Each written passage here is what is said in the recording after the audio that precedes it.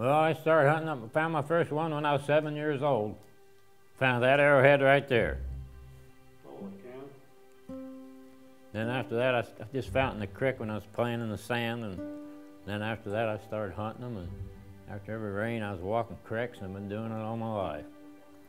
But over there in Illinois, there's more artifacts, and on the east side of the Mississippi, there was a higher population than the west side of the Mississippi for some reason. Boy, you go there in Illinois, on top of that, you get on top of the bluff, and you don't hardly run out of campsite. It's just flint. When they used to motherboard plow all them fields, they were just full of flint chips and burnt rock, just one field after another. And you get on the Iowa, Missouri side, there's fields like that, but they're just kind of here and there, you know. But over on the Illinois side, there's a lot more sign of Indians.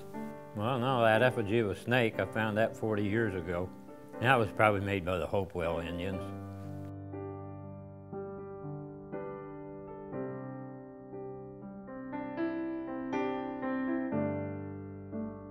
What do you have going on here? That's a piece of petrified palm tree.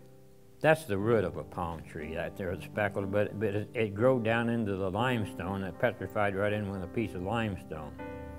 But the center of it is the root of a tropical tree.